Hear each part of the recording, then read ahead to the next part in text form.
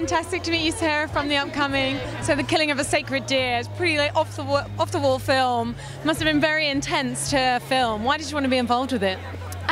Firstly, the auditioning process, which is crazy. Things like punching people in the tummy and fainting midway through a sentence, that 100% attracted me to it. But also, I read the script before I'd got the role. I was like, oh my God, this is amazing. It's so weird but cool at the same time. I would love to get this part. And what about working with this director? How did you go about achieving his vision with him? Well, it was amazing. He's such a nice man and so caring, and also he really lets you explore with what you're doing, and he just wants you to strip back any emotion. And hopefully I fulfilled his image of how he wanted it to be. I hope, cross my fingers. It's very suspenseful and thrilling, but also there's a lot of dark comedy in it. How did you work with Nicole and Colin on this?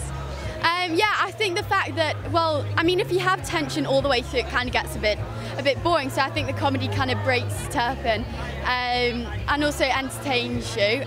Nicole and Colin were very funny in that. They delivered those humorous scenes very well. They were really fun to work with. I think I just did it for the chilling facts, because although I do like singing at home, like just singing along to songs, I'm not a singer, as you could probably tell.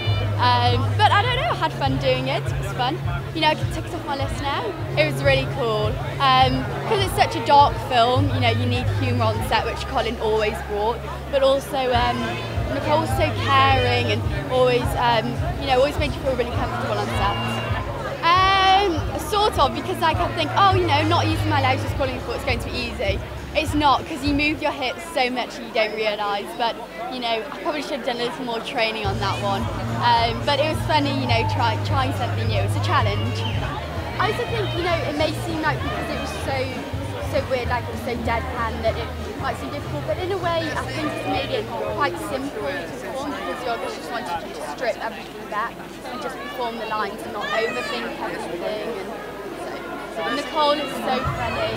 Nicole is so caring and kind and always makes you feel comfortable on set. And then Colin was funny. I mean, Nicole was funny as well, but Colin was always bringing humour to the set. And because it's a dark film, it was always nice to be in the mood. Well, obviously, I think they'll definitely be entertained, and there'll be many questions raised in their head.